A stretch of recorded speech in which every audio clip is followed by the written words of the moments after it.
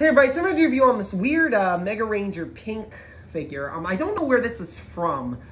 This is like some sort of mini figure. It looks like it might be from a board game of some sort, but she has her arm outstretched and another arm like on her chest. So it looks like she's holding her heart for some reason. I'm not sure why. This also has like a point in the back, so maybe it attaches something, and maybe this was from like a board game or something and it had attached to something. That's a possibility. If somebody could tell me where this figure is from, it's like a very hollow plastic. Just let me know, because I'm not sure how I actually...